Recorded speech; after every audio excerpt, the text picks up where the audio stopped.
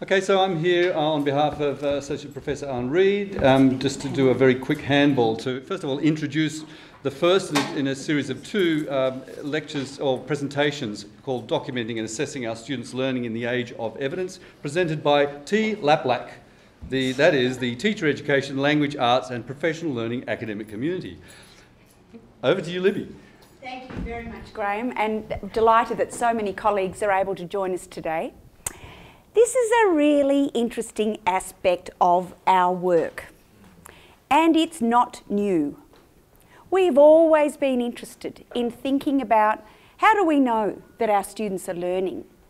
How do we think about the ways in which we can know that the learning intentions we set are actually achieved through the practice that we develop with our students?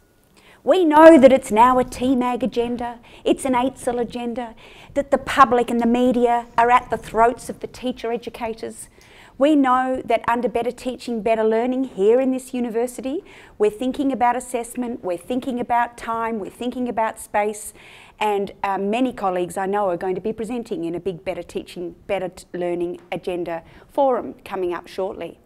But as an academic community, what we're trying to do is problematise this area, to think about our work and to share our understandings. So what we're doing today is exploring some of the pedagogical and philosophical challenges associated with this kind of agenda that in lots of ways is being foisted upon us under the agenda of compliance. And secondly, we want to provide a little brief context of the policies, but not get bogged down in that, because that's something you can go away and read, 118-page documents called Classroom Ready, for example.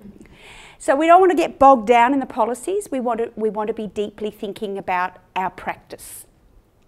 So, my colleagues, I'd like to introduce Helen Grimmett. My name's Libby Tudball, for those who don't know me. My colleague Helen Grimmett, my colleague Rachel Forgasz, and my colleague Anna Filipi, spelt with one P, not two, and many of the other academic community members who are here to discuss these things with us will engage in a dialogue with you about this work. And we want to unpack how these practices respond.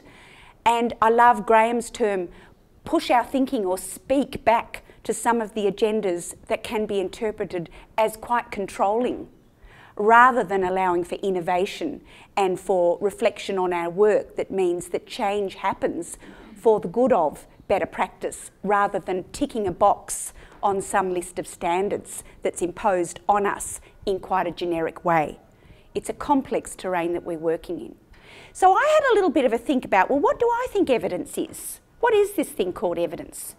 It could be facts that I see in front of me, or information, meaning that I know that we're achieving our learning goals and our attentions, and that my beliefs that I hold about what I'm trying to get my students to understand and learn is actually valid, and that I can speak that to myself and know that in my practice I'm actually making a difference. And it's also what we provide in accreditation documents. This is one of our biggest drivers, really, in what we have to provide to be accredited with the programs that we teach. But it's deeper than that. It's what we notice about our students. It's what we see when they're working with us in classes. It's what we read in their work. It's what we hear in their conversations. And we capture this in complex ways, formatively, as learning and for learning, and in complex summative ways as well of learning, through the sort of structured tasks that we develop for our learners. Evidence can confirm for us what our learning intentions are. It can verify the thinking that sits behind what we do. It can help us to document that and even prove that we are achieving what we try to set out to do. And it's leading to some programs that some of us have actually pushed back against. Example, personal literacy and numeracy testing. It's worrying me already that students are getting anxious about this one-off test that is costing them $185 every time they sit it. These are some of the agendas that we are having to respond to. Now, it's not wanting to go, so we'll see. So, This whole evidence aspect of our work is now being pushed in very new directions by the AITSL agendas. And very quickly, I'm not going to read this slide. This will be available for you to look at. I'm happy to send a copy. This dates back to 2014 when the current government was set up the Teacher Education Ministerial Advisory Group to actually look at what was going on in teacher education. And so the February 2016 document called Guidance for the Accreditation is issuing us with very new challenges as teacher educators, so that we have to have elements requiring verification. It's a requirement for graduation. It's got to be moderated. It's got to show that our students meet the Australian Professional Standards for Teachers, and so on. So in summary, we have an evidence agenda where the AITSL program standards, the Australian Professional Standards for Teachers, are requiring two different kinds of evidence. One from within our program that we send into the VIT here in Victoria, and the other, this is the scary bit that we haven't even really got our heads around yet, is evidence of graduate outcomes and information that we collect on completion of the program. And so that's all I want to say at the moment as a preface to the work that our colleagues in our group are already doing in terms of looking at evidence, looking at questioning, and looking carefully at our work. Over to you, Helen. Okay. In God we trust, all others must bring data. So I think I'm at the very beginning of this journey of thinking about data and evidence, and I find the whole thing quite daunting and scary. The whole idea of evidence and, you know, collecting your paper bags and taping it up and all of that. So my presentation is not really a presentation as such. I'm just going to throw open some of the questions that I've been thinking about, hopefully provoke some of your thinking. Are you thinking similar things to me? Are we all just being scaredy cats together? Because basically it makes me feel like doing this, hiding my head in the sand. So I suppose, you know, when we talk about data, and especially the stuff about collecting evidence of graduate outcomes and, you know, the impact that our current students have in the future on, you know, on their students, it seems to me is all too hard, and surely we can't possibly do this. But what really brought home to me was when Marilyn Cochrane-Smith was out earlier in the year, and we sat around this table and she was talking about the path that the US have gone, and she said, I can't remember the time frame that she was using, but she said, you know, when this was first mooted in the US, was it 10 years ago or whatever, that she thought, well, they can't possibly do that, you know, you can't, there's too many variables, no one could possibly measure. And so we didn't really engage with the conversation. But she said, you know, in hindsight, she wishes they had, because someone always pops their head up and says, yeah, I can make a test for that, or I can, you know, create some program that will show what students are learning and impact, and someone, you know, pops up with something that then they're stuck with using. And she said, in hindsight, I wish we had engaged in the conversation, and I suppose she was giving us a warning that if this is the conversation that's starting to happen now, get on board and have it. So I'm attempting to pull my head out of the sand, but it's, at the moment I'm still just grappling with lots of questions. That was taken a couple of years ago, wasn't it? Oh, it's not me. Clip art is a wonderful thing. So I'm just warning you, I have no answers. The other two can give some examples perhaps, but I am absolving myself of all responsibility. I have no answers, just lots of questions. So a bit of background, I mostly teach in the arts subjects, and mostly in arts subjects that are designed for who will be generalist primary teachers. So in the early years primary program and in the primary secondary program. But the arts subjects in particular are aimed at meeting that criteria of their course that enables them to be generalist primary school teachers.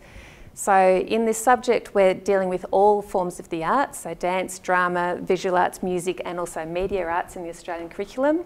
And the Victorian curriculum now also has added visual communication in there, just to throw in an extra one, but much to my relief the other day discovered that it was from secondary school upwards, so I can choose to ignore that for a little bit longer. So there's an awful lot to cover. This is often their only arts unit they have in their course, and they usually arrive saying, oh, I don't sing and I can't draw, and it won't really matter because I'll be in a school that'll have an art teacher and a music specialist and all of that as well. So just to give you a bit of an idea of what the outcomes from the handbook are, they're around things like develop an understanding, demonstrate skills, demonstrate an understanding, display an understanding, show an understanding. And they're all quite sort of skill-based, but you know, how do we cover all of that in a 12-week semester? Take out 3 weeks for placement, we've really only got 9 weeks, no one shows up in the last week because they're busy doing their assignment. You know, it's an awful lot to cover. What can I really do? How can I actually meet all of these outcomes? So that's in the early years primary one. In the primary secondary one, again, develop a critical understanding, understand, implement and reflect, develop an awareness of disciplinary skills and concepts in the arts, remember all 5 arts, develop skills in content selection and curriculum design in the arts, engage with arts practices and experiences. But what I really want to do, what my real goal for them is to come in and realise that art is important for children, and that there is a place in the generalist primary classroom for art, regardless of whether they think they're an art person or not.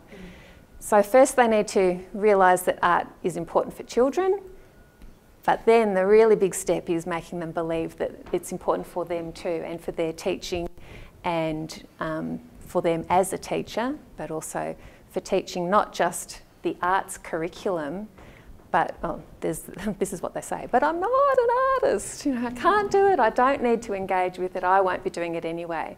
So it's a lot of talking about, but yes, you will, and we can, because the arts can infuse so much into the general curriculum in all subject areas. So if I can, in this unit, get them thinking of, actually, yes, there is a place for the arts in the primary classroom, then I feel like I've done something. It's not what's in the printed outcomes. I still have to be ticking off those boxes as well, but what really matters. So often they come in feeling like this, with a low ability, I can't do it, and a low willingness, I won't do it. And we have to try and get them towards this. And often it's about reminding them that, yes, they can do it. They were artists as children, and you know, and often through secondary schooling as well, and then they've got busy and they've you know, lost touch with it. So it's about confronting their ideas that no, I can't and no, I won't, and inspiring them that, oh yes, maybe there is something in it for me. Coaching, you know, helping them build up some competence as well. But we also obviously have some students that come in who do have real skills in music or visual art, or you know, especially in the primary secondary, that may be their chosen discipline. So how do I keep them engaged as well? So it's challenging. So here are some of my questions. What are my real goals for students learning in a creative arts unit for future generalist teachers? And how well are these aligned with the prescribed unit outcomes? You know, we say we're doing one thing, but actually, my real goal is something that's a bit different. And we're also dealing with this idea that what gets measured gets done. So if our assessments, you know, what we put in an assessment is what students will focus all their energy on, but also in terms of, for us, you know, what we have to provide as evidence is what we then focus our teaching on as well. How do we not lose the balance? What are our current assessments actually capturing? How much do these things matter if students don't come away with the belief or intention to include arts in their future classrooms? So, you know, they can pull stuff off the internet and they can pull stuff out of their textbooks that, you know, talk about the arts concepts and whatever, but if they still don't have any intention of actually teaching it when they're out there, is there really any point except to tick off, we've done the arts unit, the accreditation ticks off, you know, they've covered arts. No content and how to teach it. That's right, yeah, exactly. But if you're not going to, does it matter? Are these things that really matter to me things that can be assessed and or documented? How do we assess and document these intangible attitudes and beliefs and mindsets? So, you know, sometimes you get an email from a student that says, oh, I came into this unit really nervous, but, you know, you've really, you know, convinced me that, you know, I can do it, so that's great. But on a large scale, how can we actually assess that? I don't know, I have no answers, I'm wearing the t-shirt, so. I'm always, Picasso says, I'm always doing that which I cannot do in order that I may learn how to do it. Or in this case, really in this unit, I'm always doing that which I think I cannot do. We try to get them engaged in lots of arts activities and remind them that, yeah, they can sing and they can, you know, draw something and whatever, in order that they gain the confidence and learn some skills along the way to do it, how to do it. But then do our assessments then encourage risk-taking for maximum learning rather than playing safe for maximum marks? And I think actually in those 2 units I'm talking about, our assessments do encourage risk-taking. They have to engage in their own arts making. And I have students in tears at the start of semester, I can't do it and I don't know what to do. And you know, it's really broad and open-ended and they really, really struggle with that. Just tell me exactly what I have to do, and I have to really resist that. But, you know, a lot of them are wanting to play safe for maximum marks. You know, they feel really uncomfortable about it, and we talk a lot about wobble and it's the importance of doing that. And can we keep doing this in the age of evidence? If, you know, evidence is going to become more and more important, how do we keep our assessments really broad so that we're encouraging risk-taking rather than doing the right thing? And how do we make sure that the stuff we measure is the stuff that actually matters, not just the stuff that is easily measured?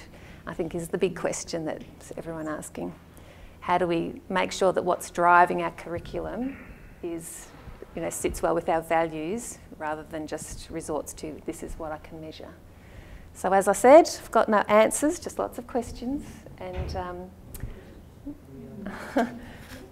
Thank you so much, Helen, for that. And what we thought we would do is just give you a moment to turn to your partner next to you and say, are some of these concerns, issues, concepts, questions striking a chord with you? Just chat for a minute. We'll give you a little time to think and reflect.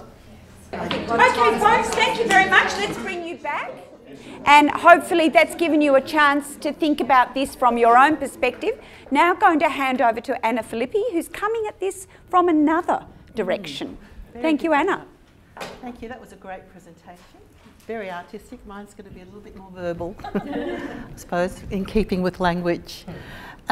Just before I start, I do want to thank and acknowledge DAT's input in this. This is a unit that I'm going to be talking about, and this assessment task in particular is one that I share with DAT, and so we've been developing it and working together in this unit for quite a long time, and so there have been lots of changes. So I wanted to just acknowledge his involvement in this. This was a really interesting exercise, just thinking about the assessment task. When you start to really put it together and to write it and to think about it, all sorts of questions come at you.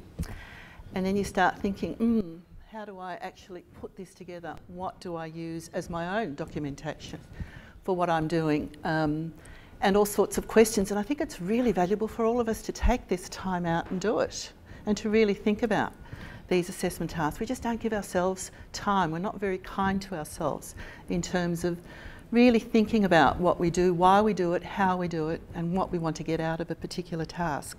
So my presentation is really going to be about some of the tensions. I want to really talk about, or at least raise questions around the tensions between what is imposed on us and our own practice and what happens at the coalface.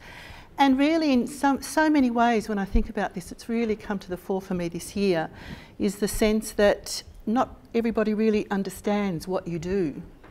I don't really understand what I do myself. So I think, you know, in some ways that's a really important part of it. So I want to look at what makes this notion of quality assessment, quality feedback, and how that becomes, how there is a tension between that and what is practical, what is achievable given the resources that we have. So that's really my journey for this particular very short presentation. So I'm just going to, very quickly, because I don't have very much time, tell you what the assessment task is. So the unit is Master of TESOL. It's the final unit, and I'll go through that in a minute, and it's a professional practice for teachers of TESOL. This is a very challenging unit, or very challenging course in general, because I don't think it's really quite well understood that when we talk about TESOL, we talk about very different kinds of teaching English language. We have English as an international language. We have English as a second language. We have English for refugees as an additional language. And we try and bring all of that together. And so we have a very large cohort of international students who do come here to become teachers. And we forget that because, of course, that's not what the Master of TESOL or Master of Education is about. And so there's another tension that we really need to work with, because they do. They really do want to be teachers back in China or back in Indonesia. But we also have domestic students, and they have a very different agenda. For them, it is about professional development. It's about upskilling. It's about coming up, well, actually getting some kind of certification. But their needs are very different. And then we have primary, secondary, adult sector to deal with. So this is the cohort that we're working with. And we're trying to come up with the course assessment tasks that really try and meet those different needs. And I think that's really important. So, just to give you a little bit of history, the mini lesson was very much in favour during the 60s generally. It hasn't fallen out of favour in language teaching. It's still very much part of what we do, and it's a 10-minute task that we ask all students to do, and then we provide them with feedback, and then that's then tied to the second part of the assessment, which is a critical review of the lesson. And I'll talk a little bit more about that in a minute. So how it fits, this is a Master of TESOL course. There are 3 units: language curriculum, culture and curriculum, pedagogy and assessment, bilingualism and content-based programs, which constitute the core of the course. And then we have this particular unit, which is a professional practice for teachers of TESOL, and it is an optional unit. So the idea is that students come in and they've had all the theory, they've been introduced to some of the practice. In this particular unit, it really is about the doing. So we actually get the students involved in sharing information, talking about teaching tips, and that's where the focus of the mini lesson then becomes really important. Get up there, do it. Let's see what you've actually developed in terms of the other 3 core units. Okay. So the task itself, as you can see, mini lesson, 10 minutes. We give them 15 minutes because it's a 10-minute teaching, and then a 5-minute feedback, immediate feedback that we give them. As well as that, we ask students to assess their peers, so there's peer assessment.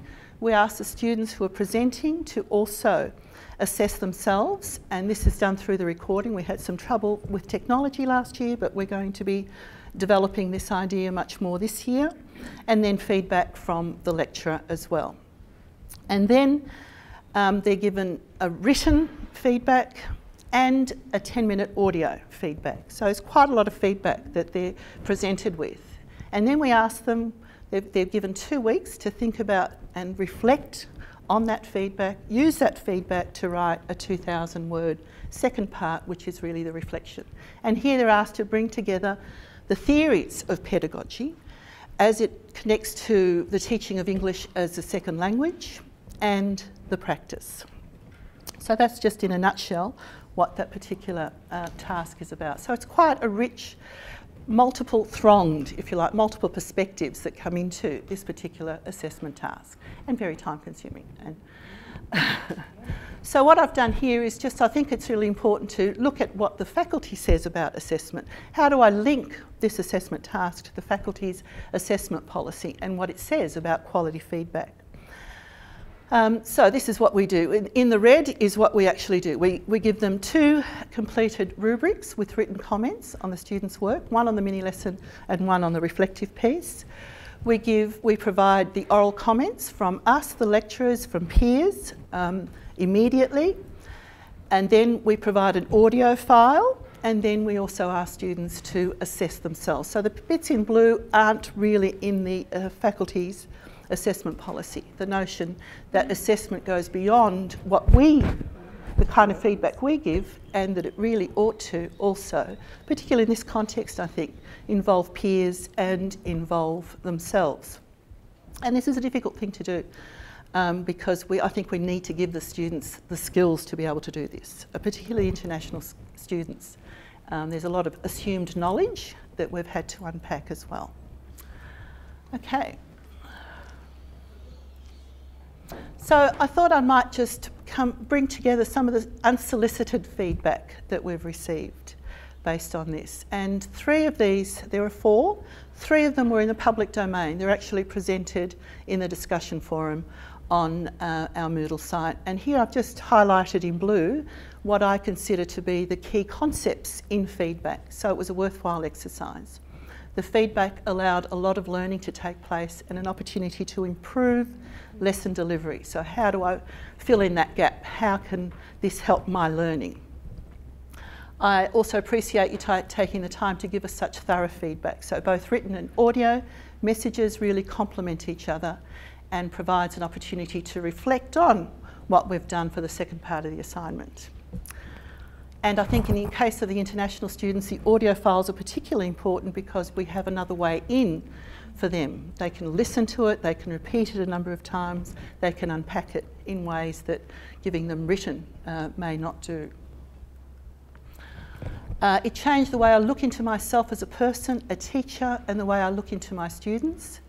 And then best to improve myself. I will keep doing my best to improve myself. I mean, very powerful feedback here. Right? This is the impact of really doing this kind of task. And then the idea of enforcing written feedback with oral feedback is an excellent one. Overall quality, it improves, it adds to the overall quality of the learning experience. And that also, I think, is important. But also a recognition that making the decision to invest more of your time than is required for us to learn. I think that was really, that the students actually noticed that was wonderful. Okay, nearly done. And so I've come to a list of questions as well. I frame my questions a little bit differently because what I've done is I'm borrowing from the key concepts and principles in language testing and assessment, as well as the university's assessment policy to bring this together. So, is it worthwhile? The Monash policy actually states that assessment tasks need to be purposeful, they need to address assessment for learning and assessment for demonstration. They need to be responsive and supportive of further learning. So that's one point. So to what extent does this particular assessment task meet that requirement? Need to be valid and reliable, and in this sense they should be aligned with the content, the construct and content validity. So to what extent does it meet the actual outcomes of the course that we state, what our aims and purposes are, should be consistent and reproducible. And here this is an issue for me. Well, one, to what extent can I ask my colleagues to give this kind of very, very intense, very time-consuming assessment task?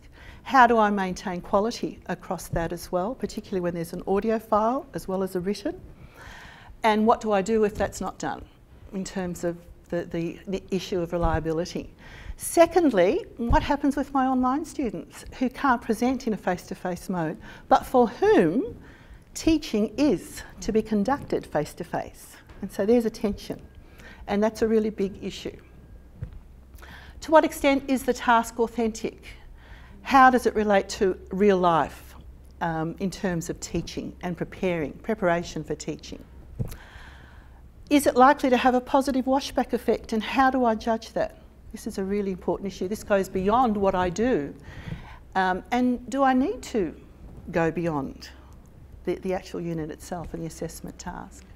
So what washback? How can I gather that particular evidence becomes really important. And these last two, I think, are really critical, and they're not really things that we think about, but the practicality of what I do. We've had to go beyond the 12 hours face-to-face in order to do this task. We just have to. We can't do it. With increasing numbers of students, we've gone from 24 to 30, we've got 55 this year. 3 of us will be teaching it. But in any case, the 15 minutes of the actual task itself, then the audio, then the written, etc., really does become quite problematic in terms of practicality. And this is a really important issue in high-stakes language testing. Sorry, can I just one more minute? Because the issue is how it has to be practical in terms of resources. It can't in terms of costs. So to what extent is this task practical? Is it worthwhile? I think it is worthwhile doing, and the students certainly get a lot out of it. But to what extent does that, with the tension then with the practical aspect, it becomes a huge issue for us, particularly if we're going to increase numbers. And that's really another tension, that the way that this unit has been developed and conceptualised is now a problem for us in terms of the numbers that are coming in terms of how it's being delivered. So face-to-face is okay if you've got a very small class and not big numbers of international students, but what happens when that changes? And that's a tension, and that's something that we really need to work with. And finally, again, something that we don't think about, and that is the sense of fairness, the ethics of what we do, the notion of accountability. I am accountable to those students. Testing needs to, assessment and testing needs to be accountable, needs to be fair. How do I ensure that what I do, given the constraints, are flexible? How can I ensure that those students are well prepared in order to be able to do well in this task becomes a huge issue, and that's something that we need to think about. Thank you so much, Anna. So you framed it around tensions. Maybe just spend 2 minutes talking about, are these tensions on your agendas? Are these things that you're struggling with? And just share with each other, maybe someone different or whoever's next to you for a couple of minutes now as well. All right, folks, I hope that that's given you a chance to have some kind of synergy or connection to your own practice and to the kinds of questions that you're thinking about in your work. And so finally, I'd like to ask my colleague Rachel Forgasz to talk about her tale of anguish and reimagining. Thanks. So one of the questions Libby asked right at the beginning in relation to this broad topic was, how do we know that our students are learning? And so my presentation has the title, Documenting and Assessing Our Students' Learning. What learning? A tale of anguish and reimagining. Now, for those of you who know me, you won't be surprised by the slightly dramatic tenor of the title, but it really does feel like not an overstatement. And so where we've had an arts-based presentation and a language-based presentation, I guess mine as a drama person, yeah, it's a narrative. I guess I want to share a story. I've always loved teaching. And so when I started working here 7 years ago, I thought I'd landed my dream job, and I told everyone I had, because the idea of teaching about teaching, I couldn't think of anything I would rather do. And so the anguish in my title is over my changing feelings about teaching and about my students over the time that I've been here. And it's that anguish that has led to a reimagining of teaching and of learning, and in particular of the nature of assessment. And I'll put it in a nutshell in case I run out of time, that reimagining is of even summative assessment as learning and for learning, because I'm not sure that we have any other place to do it.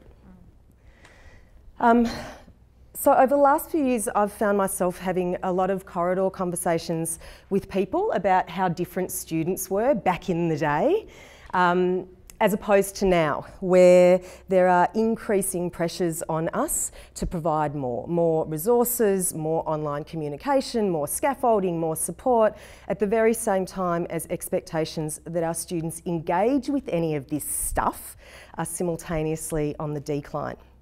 And it's this situation that's led to my anguish, feelings of frustration, disappointment, exhaustion, and ultimately I realised hurt. I was feeling really hurt by my students' minimum effort, maximum expectation attitudes. And the anguish really set in for me when I realised that I was starting to resent my students and I was actually starting to hate teaching. So as well as this raft of really uncomfortable feelings that I was experiencing, I was simultaneously, my thinking about teaching was making less and less sense to me, as some of my most basic assumptions about education were being fundamentally challenged. So as a teacher educator in this faculty, I have been teaching students that the definition of pedagogy is something to do with the relational space between teaching and learning. But in the current climate, this most basic assumption that there is a relationship between my teaching and their learning is thrown into question. Now, I understand in relation to the second point, that students learn in community, that because of the magic of technology, students are engaged in all these wonderful global online communities, and that's great. But in the units that I design and teach, the local learning community of the unit itself is a fundamental aspect of the pedagogy. We teach each other and we learn from each other. And so in the absence of that commitment to being part of the local community, both the teaching and the learning of the unit are compromised. And this last point is the one that I suspect you're not really supposed to talk about, or maybe even think about, because all your focus is on your students. But for me, this was the point that really made a difference. When I realised that I had to question whether I actually enjoyed teaching anymore, that was the thing that really mattered, and I couldn't live with it, you know, it was the unbearable situation. And so I started to ask myself, how can I get my joy back? And that meant that I had to really reflect quite deeply on what it was that I felt like I'd lost. What was it about teaching that I loved that I'd lost? And it came down to three things for me, and they're all connected. The first is presence, and it's not necessarily physical presence, but also increasingly temporal presence, so sharing time together. Because that, in the absence of presence, dialogue wasn't possible, and I started to feel that in these flexible units that I was teaching in, where students were posting a response to a prompt that I'd set them, but there was a very loud full stop at the end of their rant, and it was really clear that they were not interested in engaging in dialogue about what they had shared. And community is the last one, and I think I didn't really appreciate how vital community was to my love of teaching until I was teaching in a unit. It had been taught in flexible mode, but I'd always had a really great experience because the same group of students came, the same group of students engaged synchronously online, and the same group of students engaged asynchronously. So there was this kind of stable community. And then there was this one year where, and I'm not lying, every single week it was a different combination of students who rocked up to class. And so there was no continuity, there was no familiarity, there's no sense of trust, and I felt like I was re-experiencing every week of the semester that awful first class of the semester where you're engaging with a bunch of strangers. So then my questions became, how can I create presence, dialogue and community in this current climate and within the faculty attendance requirements that clearly prohibit me from mandating attendance? So I first experimented with how to do this in 2014 in one of my drama education classes. And I designed a new assessment task after I had a really mortifying experience in 2013, and that was, I had a student, you'll know him, Renee, who couldn't possibly come to the first 3 weeks in the semester because he was already engaged, and then in week 4 he was out in schools on placement. And so in 2014, I responded in my drama ed class by developing this assessment task where, students had to post 5 times to a discussion forum reflections on a minimum of 5 experiences that they had had in class. So they could actually only complete the task if they had been to class a minimum of 5 times in the semester. And it worked really well. Yeah, you are allowed to do it. I asked the Associate Dean Education. And in fact, In fact, the assessment policy suggests to us that we should, because the second half of that statement is that academic staff are encouraged to ensure unit assessment types and due dates encourage student attendance. It's what the science faculty have been doing for years in assessing labs. So in 2015, it had worked so well that I added another layer. And this was that I added the assessment of 5 pre-class tasks in which students had to engage with a weekly reading and a weekly video, and then they had to post a dialogical analysis of one in relation to the other. So I've got presence and I've got dialogue. They posted these responses to a Q&A forum, which means they can't see others' responses until they've posted their own, but eventually all their responses to the reading went public. And so this meant that their individual and accessible work was also contributing to the collaborative learning of the whole group as a community, whether they came to class or not. And here's what really interested me. In the SETU data, students nominated these tasks as the best things about the unit because they forced me to engage with the course and the readings. And this feedback really helped me to see that our students are just doing what they've always done. They're taking their cues from us about what is the bare minimum. I used to do it. What's 80% of 15 weeks? How many weeks do I not have to go? And it seems to me that despite the fact that many of them can only do the bare minimum, like many of us, many of them ultimately want more. They want deeper engagement with us and with each other, but they can only afford to give it if it's part of what's measured, because that's what counts. Yep. So I started to think about how I could apply this even to units with larger enrolments. So in semester 2 of 2015, in expertise in teaching, a flexible master's unit that I co-taught with Sarah Rutherford to 65 students between two of us, I drew on everything that I had learned, but we tightened things up because we knew we had to with 65 students. So they engaged in 1 hour of preparation online, where they engaged in like a pop cultural text that introduced the key ideas of the week. Then they engaged in 1 hour of participation, either face-to-face or online, but the focus of that hour was their participation with each other, talking about the ideas in more scholarly terms.